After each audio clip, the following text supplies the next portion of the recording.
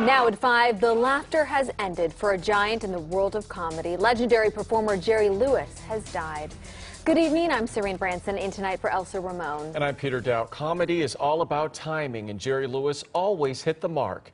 Tonight, fans are remembering the comic genius who died at age 91. CBS 2 entertainment reporter Suzanne Marques joins us now with a look back on his life and his legacy. Suzanne. I'm tempted to say, hey guy, hey lady, because you know, he was a massive star in the 60s with films like The Nutty Professor, Cinderfella. He spent a half-century raising money for Jerry's kids, raising more than $2.5 billion.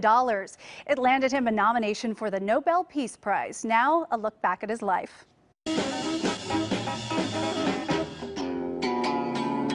Jerry Lewis was born into a vaudeville family in New Jersey in 1926. He dropped out of high school to pursue stand-up, and he skyrocketed to fame at the age of 20 when he partnered with Dean Martin. Mama, you can, Ma, you can, Ma, you can. They were an instant hit. Their nightclub act took off.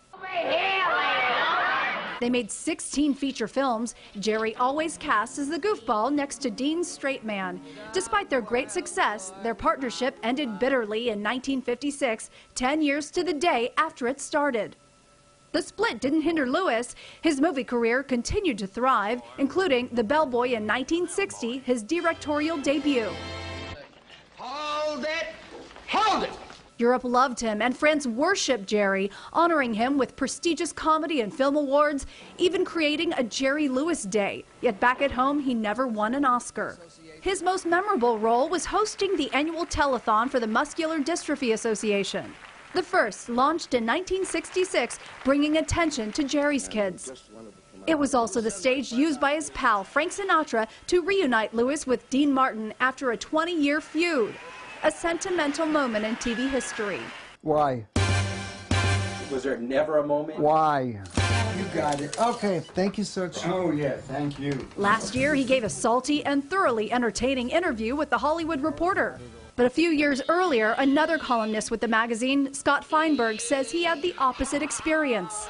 People get a little cranky as they get older, and I heard that, part of it had to do with his back injury that he had suffered when he was doing pratfalls when he was younger. So here was a guy who had had a lot of loss. One of his sons committed suicide. He'd lost most of the people who were his friends over the course of his life. He was a younger star to begin with. He had a very celebrated life. He accomplished a lot, but I think it wasn't fun to get old even for Jerry Lewis.